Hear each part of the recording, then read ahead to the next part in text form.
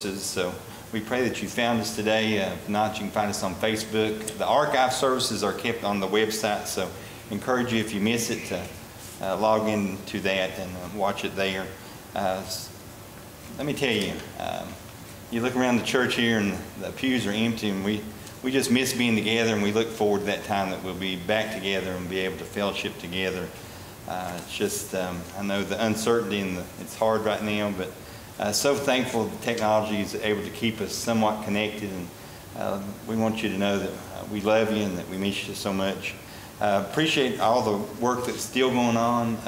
Brother Ron Gillespie, he fixed the bathroom doors this week, so when you get back you'll see those. We've got pocket doors going into the bathrooms now. Ruth started something this morning with the Sunday school, the kids' Sunday school. Christ Mighty Power Rangers. If your kids missed that, it'll be saved on our Facebook Live page, so encourage you to watch that. And this week, the 252 Kids Studio for Children's Church. If you want to take advantage of that with your kids, a lot of things on there to do. The instructions for that is in one of the posts. There's a video post about that telling you how to do that. And this week will be week 5, so I encourage you to do that with your kids. Things still going on at the church. Grief Share, 5:30 on Tuesday nights. If you want to be, if you're a part of that, we encourage you to keep coming and being a part of that. Ladies Bible Study, Fridays evening, still here at the church. I know this last time we didn't have anybody come, but she did it live from her house. So appreciate Ruth, all the work that she's doing. Online services is still there. Sunday night will be on there. Wednesday night, always Sunday morning. The traditional and restart services, so don't miss those. And if you're not getting text or from dial my calls from the church, let us know. I know we have 114 signed up for that, but if you're not, Bob or Alan, they send out messages every week, so if you're not getting anything, be sure and call the church and let one of us know, and we'll get you plugged back in for that. Emails the same way. We send out emails every week. If you're not getting the emails, check your spam folder, but the emails are still going out. This Wednesday at 7:30, there will be youth online, so if you want to be a part of that, get in touch with Brother Allen or Josh. They're going to use Zoom, so you'll be able to see all your buddies in that meeting with them that night, so encourage you to be a part of that. That's Wednesday night at 7:30. We've had some questions about tithing. You can mail it. You can bring it by the church if somebody's here. And after Tuesday, we've had a couple people say, they want to be able to drop it off. We'll have a drop box outside under the awning, be a little metal box on the wall if you want to drop it off there. And we have online giving available on the church app and on the website. It's on the left-hand side on one of the buttons there. It's a one-time sign up, and then you can use that if you want to. So many things. We look forward to today. I know we're not together physically, but as a church we'll meet and we'll break bread and we'll hear Brother Bob and Brother Allen preach the Word, and so appreciate them for the work that they do each week. Birthdays and anniversaries, we have quite a few this week. Do the anniversaries first. On the 31st, Brother Bill and Sister Keela Mead, wish them a happy anniversary this week. Birthdays on the 30th, Sister Sue Lester. On the 3rd, Dan Van Dyke. Also on the 3rd, Jake Honaker. All of them on the 3rd. On the 3rd, Morgan Connor. And also on the 3rd, Sister Keisha Davis. So we wish you guys a happy birthday this week. We'll have Sister Trish and Kristen and Brother Tom. They'll be leading a couple songs for the services today. But let's open with prayer today, if we will. Dear Heavenly Father, we thank you for this time that we can be together. As we said, we know we're not physically together, but as your church, we're meeting, we're worshiping you. Father, we love you so much. And during this uncertain time and the times that we live in, Father, we just pray that you'll calm people's fears and that we'll look to you and trust you, Father, because we know that you're still God and you've got it in your hands. And Father, we just love you today. We lift you up. We pray everyone will be encouraged, and we just can't wait to break your word and hear from it, Father, and hear the message of the day. And Father, we pray that we'll apply it to our lives and that we'll serve you in such a mighty way, Father. We pray this in Jesus' name. Amen.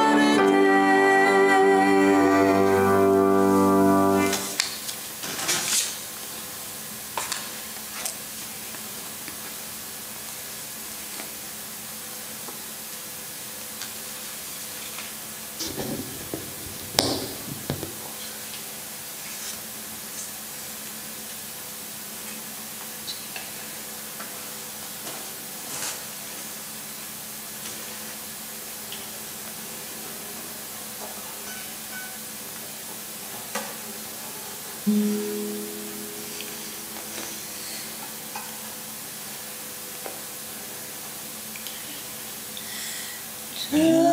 as I am, without one plea, but that thy blood was shed for me, and that thou bidst me come to thee, O Lamb of God, I come.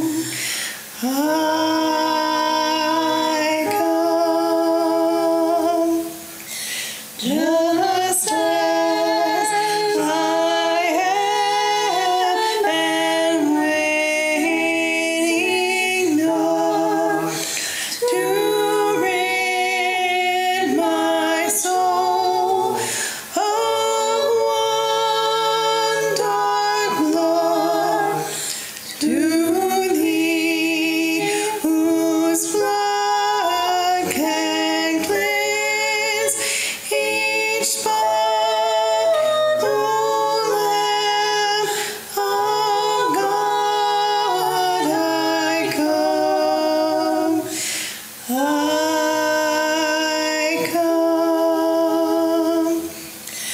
Just as I am, thou wilt receive, wilt welcome, pardon, cleanse, relieve, because thy promise I believe, O Lamb of God, I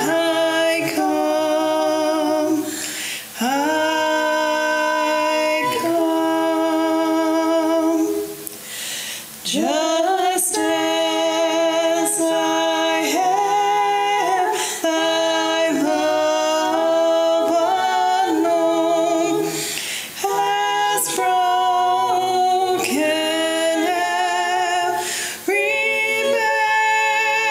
barrier down. Now to be thine, yea, thine alone, O Lamb of God, I come.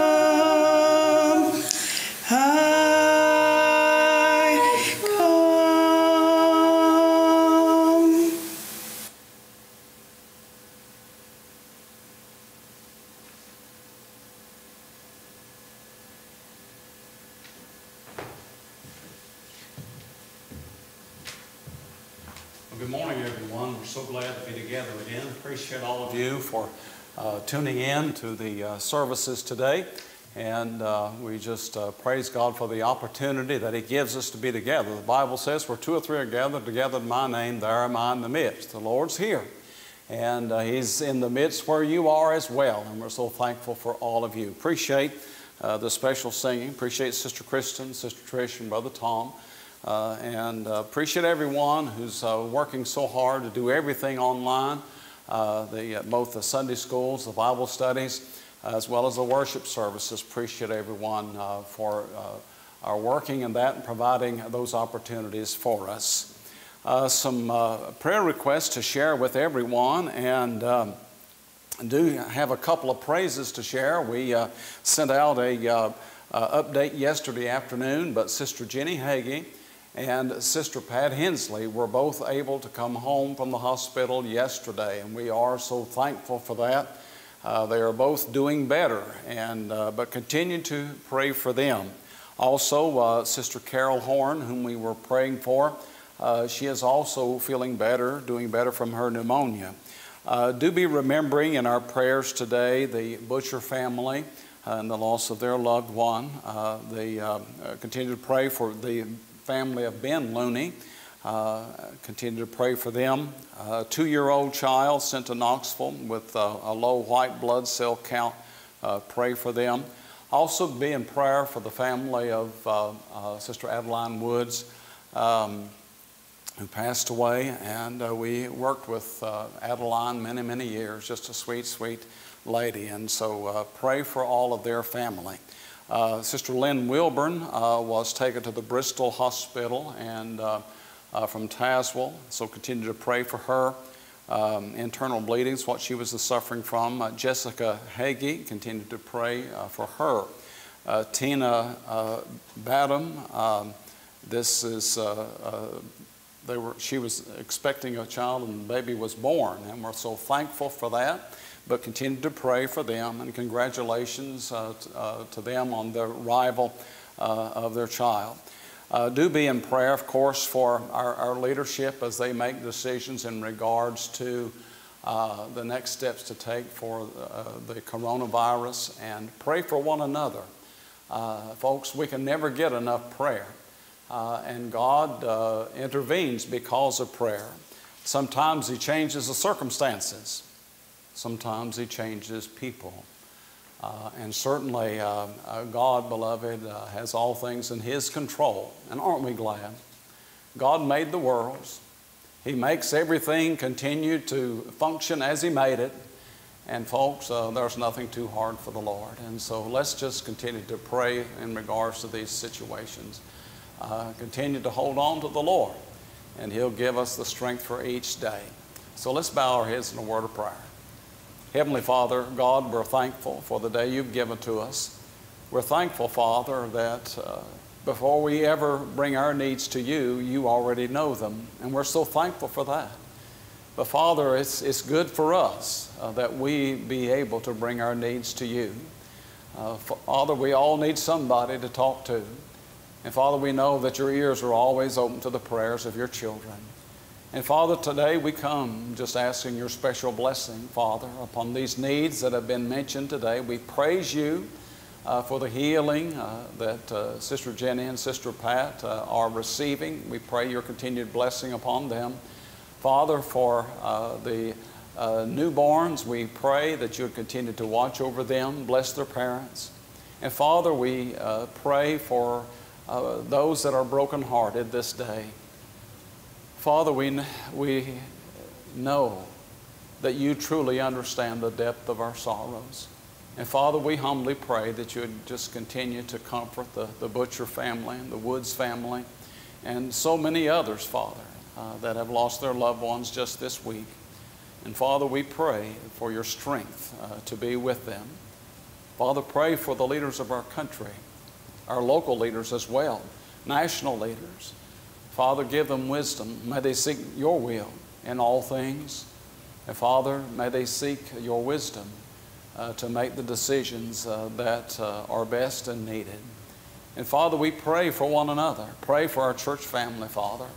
Even though we're scattered out throughout the area and many throughout the country, Father, we know that You are with us. You never leave nor forsake us. And Father, we know that You brought us all this way, and You'll continue to do so because You're faithful. You never change. And Father, we can always depend upon You. Help us, Father, to hold on to You just a little bit tighter. Walk closer to You. And Father, we pray that You'll continue to bless us as we worship together today. May Your name be praised, and may our hearts be strengthened by Your word. In Jesus' name we pray. Amen.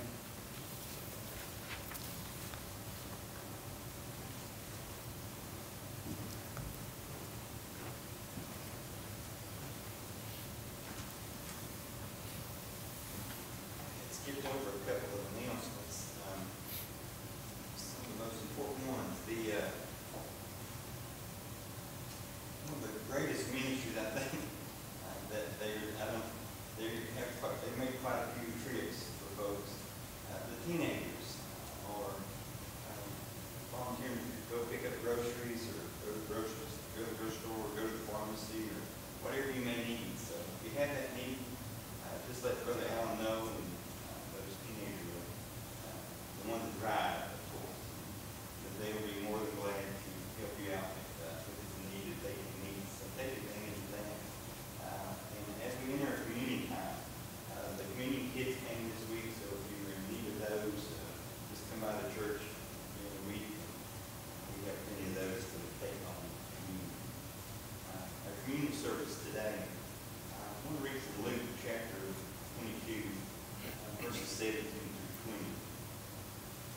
says that he took a cup, and when he given thanks, he said, "Take this and divide it among yourselves.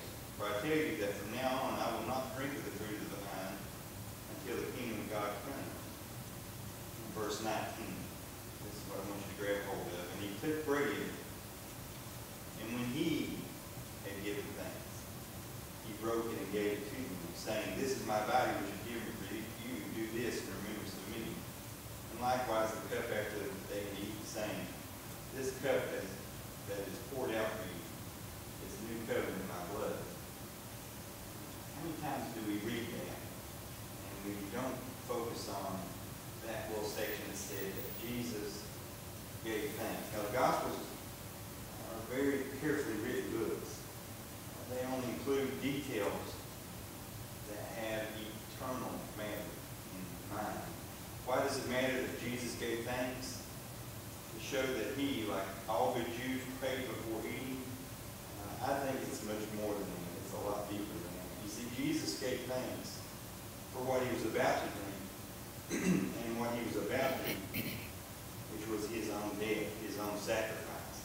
I don't know about you, but I give thanks for what I like a lot. And I like a good meal. I don't think that if I was about to be hung on a cross that I'd be in a very thankful mood, I don't think. I can imagine being willing, but that's the limit of my imagination. I can't even imagine being grateful as Jesus was. Why was Jesus grateful for his own crucifixion? He did it because it was the will of his Father. It was necessary for our good, for us to enter the kingdom, for us to be forgiven. Jesus knew that it was worth it. The New Testament teaches that we've been saved to become like Jesus. Ephesians chapter 5, verses 1 and 2 says, "Therefore be imitators of God as beloved children, and walk in love as Christ loved us and gave himself up for us, a fragrant offering and sacrifice to God." We are saved to walk in love for each other, to be sacrifices for each other, and ultimately to be grateful that God has given us the opportunity to sacrifice for each other, for all who are in need. You know, this is not an easy thing. And it wasn't easy for Jesus, we know, as he prayed in the Garden of Gethsemane. But he did it. He is our example. As we take this bread, let's recall not only the sacrificed body of Jesus, but that he gave thanks for this sacrifice, knowing that it would lead to the salvation of untold millions of people who would also sacrifice themselves for others. Great. Let us have prayer over the community service this morning. Dear Heavenly Father, we thank you so much for this time as we meet around this table.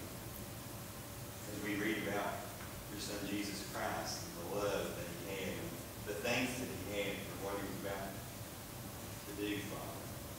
Father, we know just now as we look at these emblems, we're taken back to the cross, and we have your word to go by. We know the path that he took to get there, the brutality of it. But Father, over all of it, the grace and the love that you have for your people just comes through in your Son Jesus Christ. And this morning, let us clear our hearts and our minds, and let us, as we partake the bread, let us remember Jesus' precious body, that great sacrifice. And Father, as we partake the cup, let us remember that precious blood that flowed on the ground and on the cross, Father. That, Father, we know that we accept you on the terms of your gospel. We know that it will cover the sin in our life, because we know he was the perfect Lamb of God. And he took on the sin of the world. Let us remember as we commune with you this morning. Pray this in Jesus' name. Reading from 1 Corinthians chapter 11, beginning with the 23rd verse. It says, "For I received of the Lord that which also I delivered unto you, that the Lord Jesus, the same night in which he was betrayed, took bread. And when he had given thanks, he brake it and said, Take, eat. This is my body which is broken for you. This do in remembrance of me." Remember his precious body as we take it away.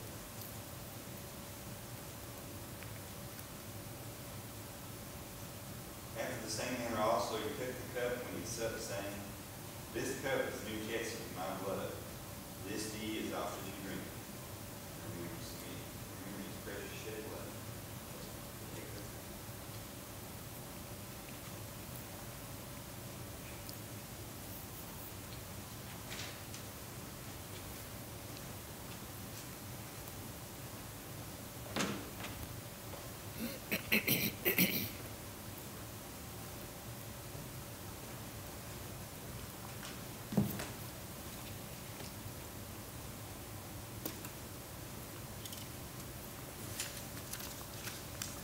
Again, we do greatly appreciate everyone for tuning in today, and thankful that God allows us to be together. And we're looking forward to the time that when the President's mandate is lifted and more than 10 of us can be together at a time. But due to the crises with the virus and the pandemic, certainly we need to keep ourselves safe and healthy. But we can join together like we are today. We appreciate all of you.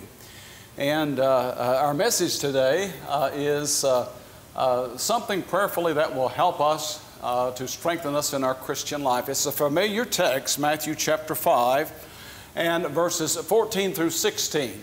Jesus is speaking here to the multitudes in his Sermon on the Mount. And the Bible says, "You are the light of the world.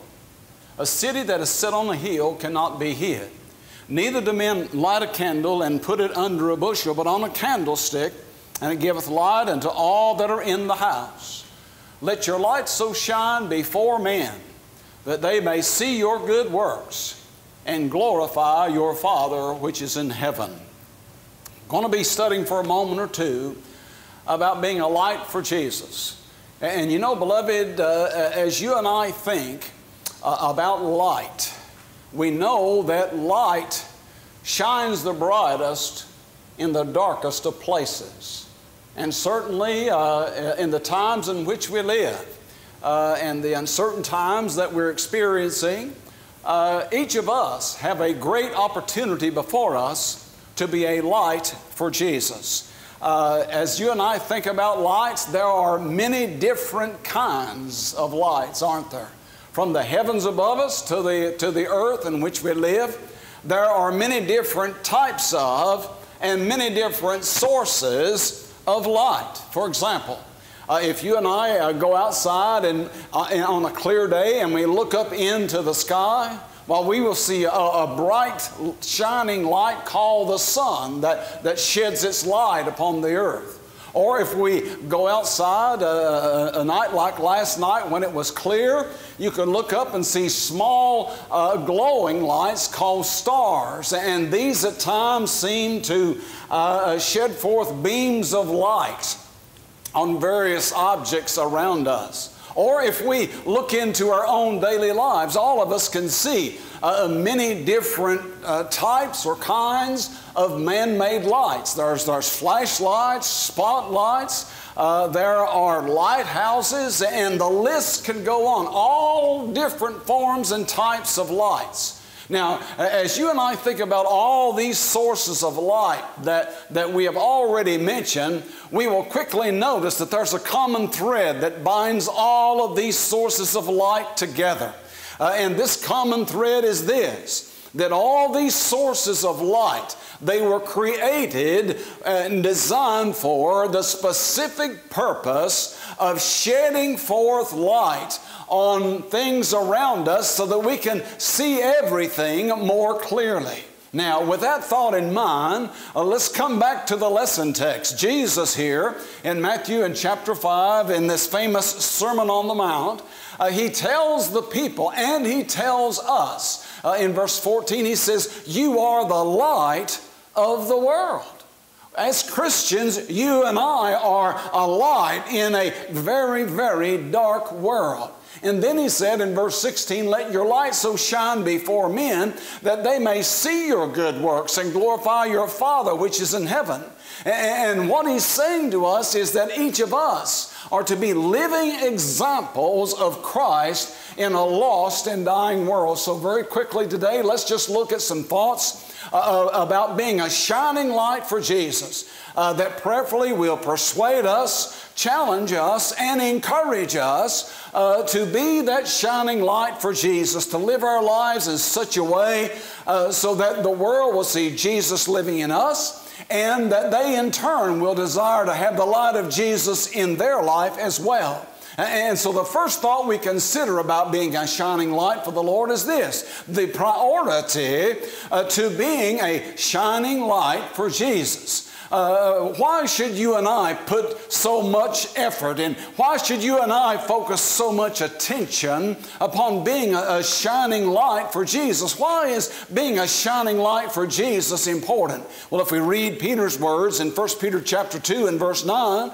he begins to reveal to us why it's so important that we be a shining light for Jesus. He said, "But you are a chosen generation, a royal priesthood and holy nation, a peculiar people, that you should show forth the praises of Him who hath called you out of darkness," notice this, "into His marvelous light." As God uses Peter to speak to these young Christians here, He wants them to realize, and He wants you and me to realize, that as Christians, we are God's representatives to the world. We are the children of God. And as God's children, God wants you and me to be His representative to those around us. The world in which we live, beloved, is indeed filled with the darkness of sin. And one may say that these are very dark times in which we live. And as we said right at the beginning, the light shines the brightest when it's in the darkest of places. And certainly these are difficult times in which we live. But folks, in these times in which we live, the Lord wants you and me to be a shining light for Him. And when the world looks at us, they must see, they need to see the light of Jesus in our life. I love the old song that says, "Let the beauty of Jesus be seen in me." And now more than any other time, beloved, you and I are to be a shining light for Jesus, so that those around us might see Jesus in us and want to have the light of Jesus in them. Does that mean that you and I as Christians are perfect people? No. And folks, if we ever expect to be perfect and are to be changed people, we are to be a people that are living for the Lord. And so that when the world looks, in verse 6, the Bible goes on to say, "He that saith he abideth in Him ought himself also to walk even as He walked." In other words, if we belong to Christ, then the lives that we live needs to match our talk. Now let's try to put this in perspective for a moment. Through the process of genetics, characteristics from our parents are passed along to us. We may walk like our parents, talk like our parents, we may look like our parents. And people who know us and know who our parents are, they can tell who we belong to.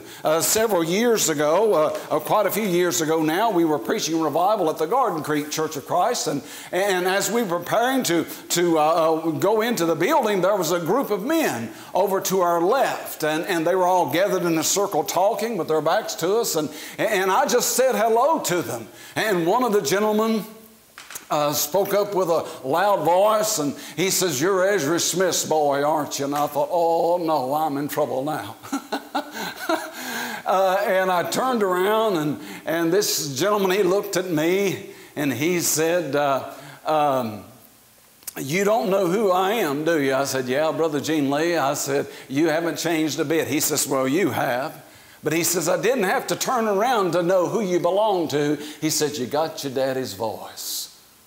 You see, beloved, each of us, we bear the family resemblance. And as Christians, shouldn't we bear the family resemblance? Shouldn't we, by the lives that we live, the things that we do, and the things that we say, shouldn't people be able to see the character of God in us? Shouldn't people be able to see the character of Jesus in us? And the answer is yes. If we're going to be a shining light for Jesus, beloved, then we must be living our lives demonstrating the character of God in our life. Paul in Ephesians 5:1, Brother Shannon referenced this in his communion meditation. He says, "Be therefore followers of God as dear children." The Greek text reads, "Be therefore imitators of God as children beloved." What the Lord is trying to say to us today, that because we are the children of God, we are to be living our lives, patterning our lives after the example that Jesus left us, so that when the world looks at us, they can tell that God is our Father and that Jesus is an elder brother. It's a well-known fact that children imitate the actions of their parents, and children learn by example. Oh, beloved, for you and for me to be a shining light for Jesus, because we are the spiritual children of God, may each of us demonstrate the character of the Lord and God our Heavenly Father in our life by the things that we say, the things that we do, and the lives that we live. And again, that old song, "Let the beauty of Jesus be seen in me," is so wonderful. It's true that if you and I are going to be a shining light in this dark time in which we live, think about the priority. Why is it important you and I be a shining light for Jesus? Because you and I are the children of Almighty God.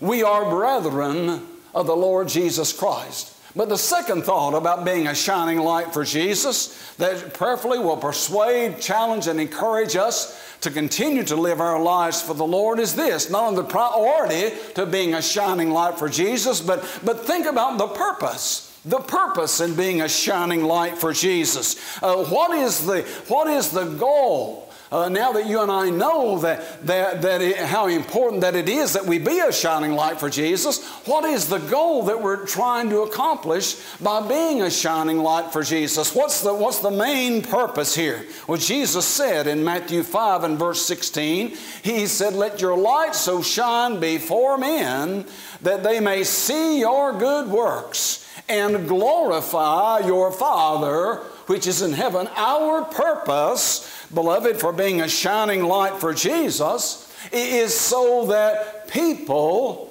will bring glory to God, so that the lives that we live will bring glory to God, not to ourselves, not to ourselves. There's many that promote themselves, but folks, it's all about God. And the only reason that you and I can do anything is because God has enabled us to do it. We are the creation of God, and it's by God's grace and strength that each of us can serve God and bring glory to Him. I love the way Paul put it in Galatians chapter 2 and verse 20. He said, "I am crucified with Christ, nevertheless I live. Yet not I, but Christ liveth in me. And the life which I now live in the flesh, I live," notice, "by the faith of the Son of God who loved me and gave Himself for me." Paul, as great a preacher of the gospel that he was, he said, the only reason I'm able to serve the Lord and do the things that we do for the kingdom of God is by God's indwelling power to help me. All for the glory of God. You see, beloved, every ability that we have, every skill that we have, every talent that we have, everything that we have was given to us from God. And beloved, because God has given us all of this, shouldn't you and I want to bring glory to Him? And the answer is yes. Paul, again in 1 Corinthians 10 and 31 said, "Whether therefore you eat or drink or whatsoever you do all to the glory of God." Whatever it is, Paul says, may it bring glory to God. For that's the purpose. That's what our purpose is as Christians. And if we're going to be a shining light for Jesus, folks, it can't be about me or you. It's all about God. All of us, no doubt, have gone to a museum from time to time. And, you know, you see these, the paintings and the sculptures and the metalwork and all this. And we know that all of these paintings and sculptures and different works are designed to help us to appreciate art and skill. But you know, these works of art or sculptures, their purpose is to bring glory to the one that did it. And if you notice on the sculptures or on the work of art or whatever, there is a mark or there's a signature or there is a name identifying the artist with that particular work. And that particular work will bring honor to the sculptor. Well, beloved, put that in perspective now. How about you and I? You and I are the creation of God. Think about this now. You and I are the creation of God. God made everything, beloved, and by the way, when God made everything, it was very good. That means absolutely perfect. He didn't create sin, so we can just set aside that false man-made teaching. But God made everything. And when God made us, beloved, He made us in His image. But also, when you and I accept Christ as our Savior, we become the spiritual children of God. Now, we're all God's children by creation, but when we obey the gospel, we become the spiritual children of God. We become a new person. Paul said in 2 Corinthians 5 and verse 17, he says, therefore, if any man be in Christ, he is a new creature. Old things are passed away. Behold, all things are become new. And since God made us, not only did He make creation, make all things, made you and me in His image, God has made us a new person spiritually when we accept Christ. And beloved, shouldn't it be our goal to bring glory and honor to God? It should, shouldn't it? I love the way Isaiah put it in Isaiah 43 and 7 when he says, even everyone that is called by my name, for I have created him. Notice this. I have created him for my glory. I have formed him, yea, I have made him. God made everything, folks.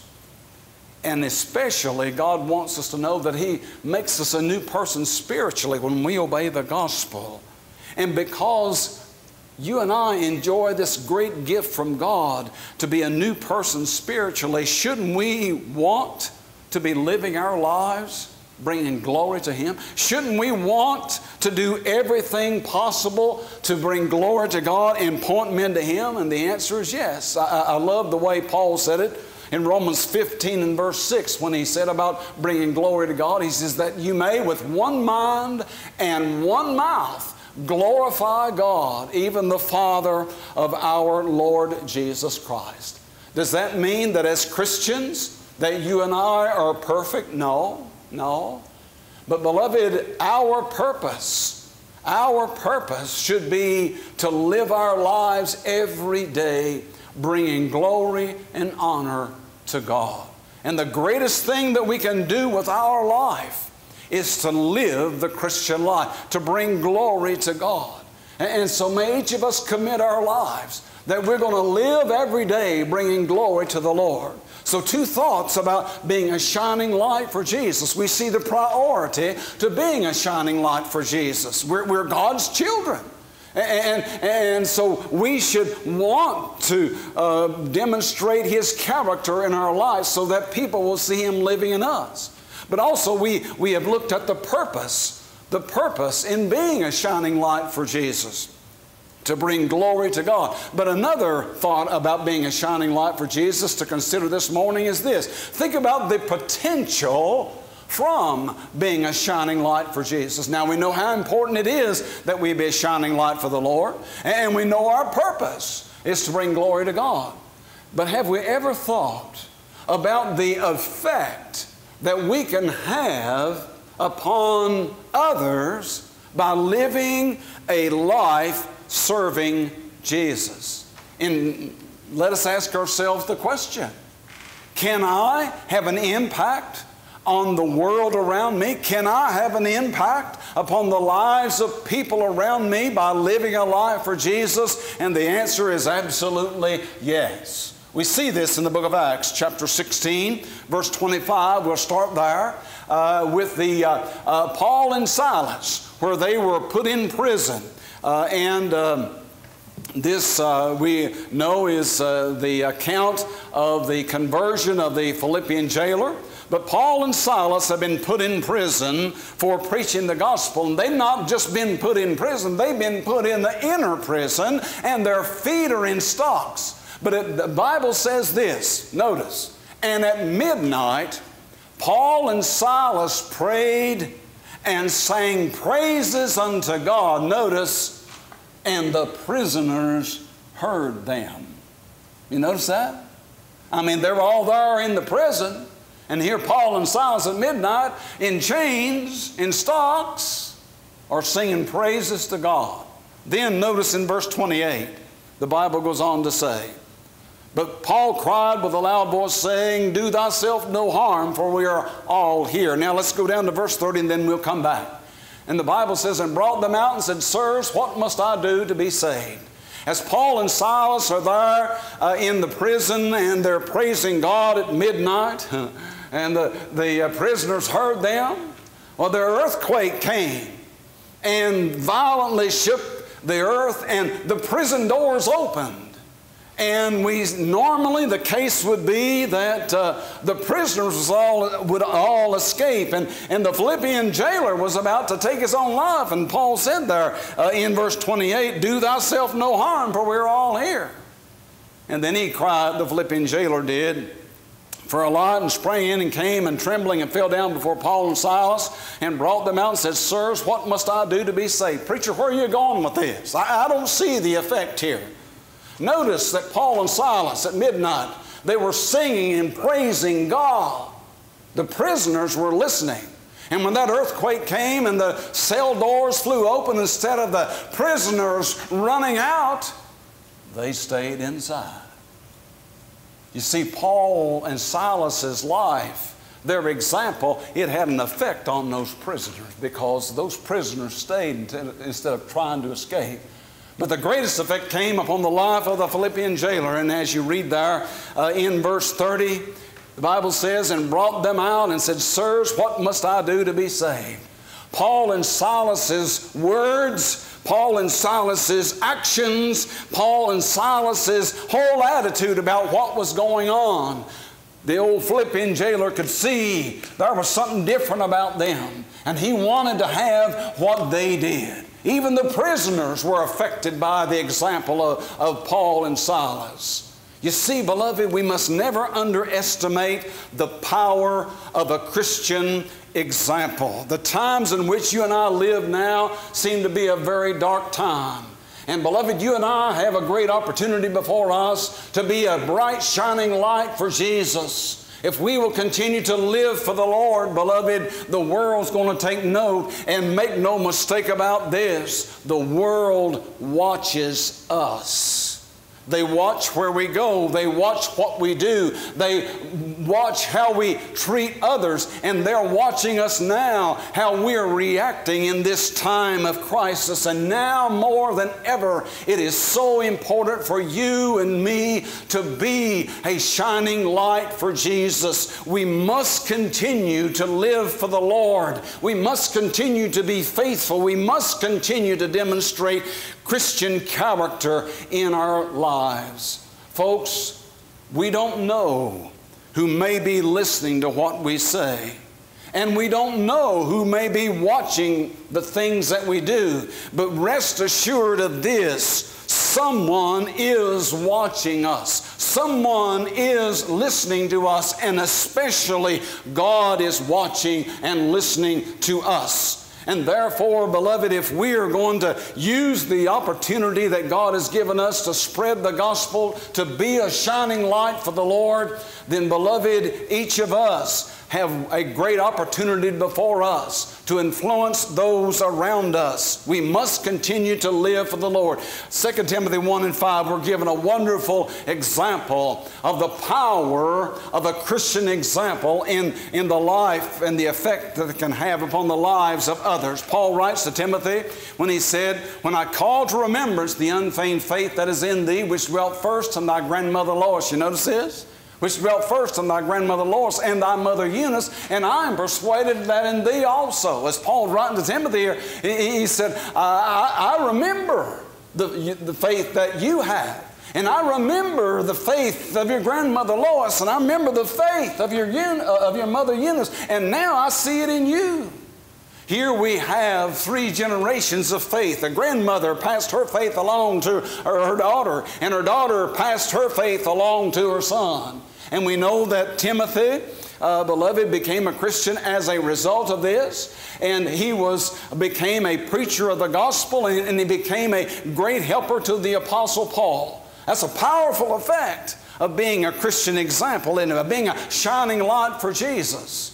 You see, folks, the example that we set, the life that we live, has a powerful effect, and we can affect good or we can affect evil depending upon the life that we live.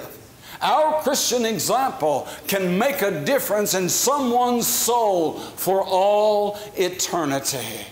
Our life may be the only sermon that someone hears about Jesus.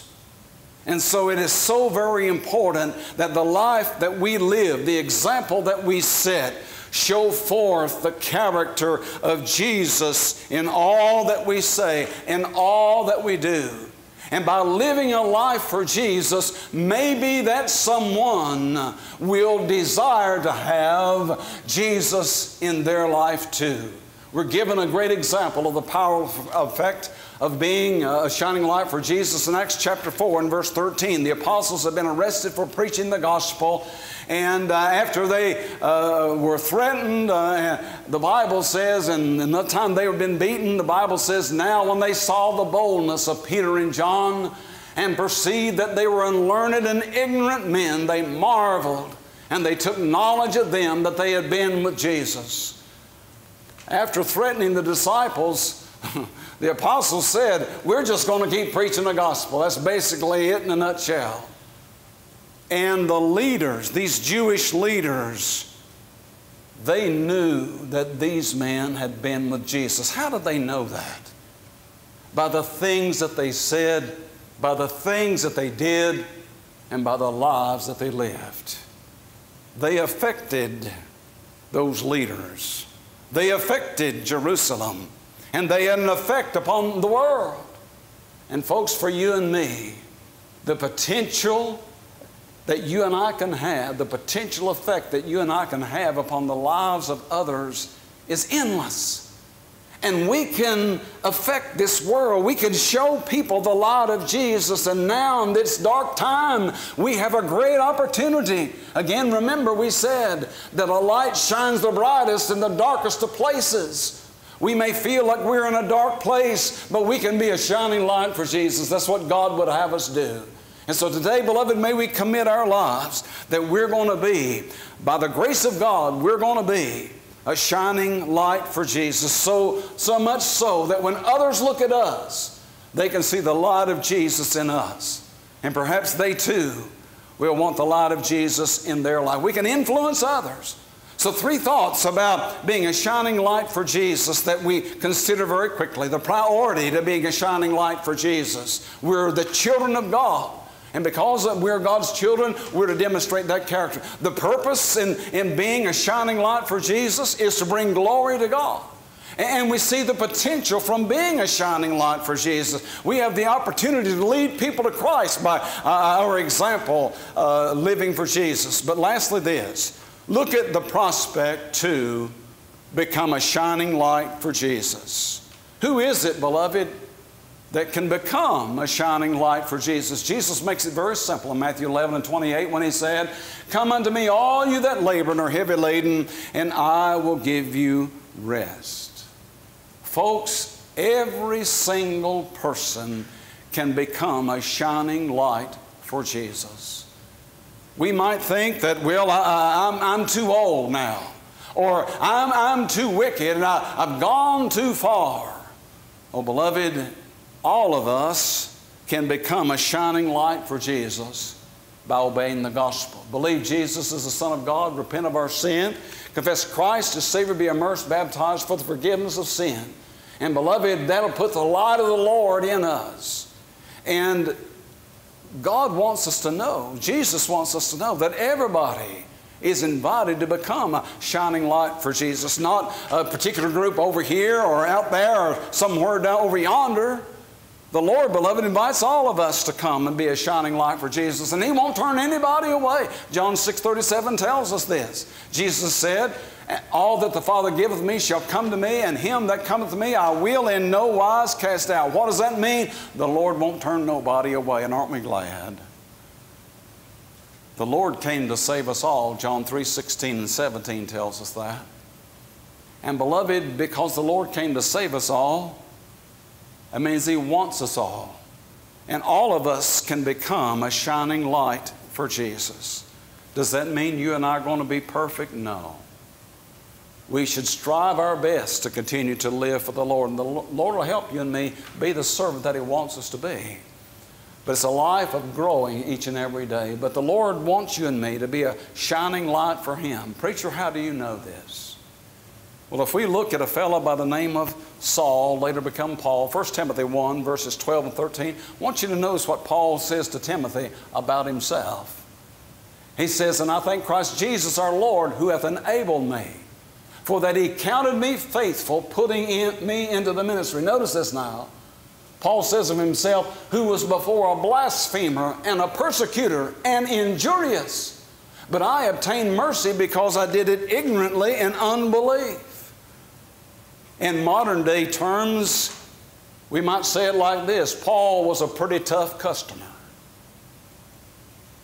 But you know, beloved, the Lord took old Saul and changed him into the Apostle Paul. And the Apostle Paul became one of the greatest preachers of the gospel in the world next to the Lord Jesus Christ. So let me ask you this question. If the Lord can use somebody like Paul, and He did, don't you reckon that He can use somebody like you and me too? And the answer is yes. Oh, yes. Don't let the devil convince you that the Lord can't use somebody like me. Because He can use somebody exactly like me and exactly like you. You see, the Lord invites all of us to be a shining light for Him. And folks, today we pray that as Christians, we would continue to be faithful to the Lord and live for Him. Be that shining light that the Lord wants us to be. And if we've never accepted Christ as Savior, then today's the day to do that. Obey the gospel. Believe Jesus is the Son of God. Repent of our sin. Confess Christ as Savior. Be immersed, baptized for the forgiveness of sin. And God will take the sin out of our life by the blood of Jesus. God, the Holy Spirit, will come to live within us. He'll light the light of Jesus in us. And then you and I can have that opportunity to go forth and shed the light of Jesus, spread the light of Jesus to a lost and dying world. The priority to be a shining light for Jesus is that we're God's children. Why do you and I want to be? Because we're God's people. And their purpose in being a shining light for Jesus is to bring glory to God. God made us. And when you and I accept Christ as Savior, He makes us a new person spiritually. And since God has done all that for us, shouldn't we want to do all that we can to bring glory to God? And the answer is yes. And the potential from being a shining light for Jesus, we can affect the lives of countless numbers of people.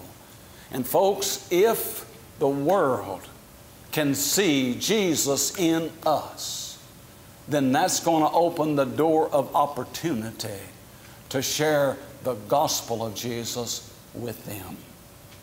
And the prospect to become a shining light for Jesus, every one of us can. Everybody can be a shining light for Jesus if we will just come to Him. Again today, beloved, if we've never accepted Christ as Savior, why not begin your journey with the Lord today? Repent and be baptized and start living for the Lord, shining your light for Jesus wherever you go. And as Christians, let's be encouraged to keep shining our light so that the world might see Jesus living in us. Again, recall that text there in Matthew 5 and verse 16, where the Lord said, "Let your light so shine before men that they may see your good works and glorify your Father which is in heaven." A light shines the brightest when it's in the darkest of places. This may seem like a dark time to us, but folks, we've got the light of the Lord in us, and let's let our light shine. If we will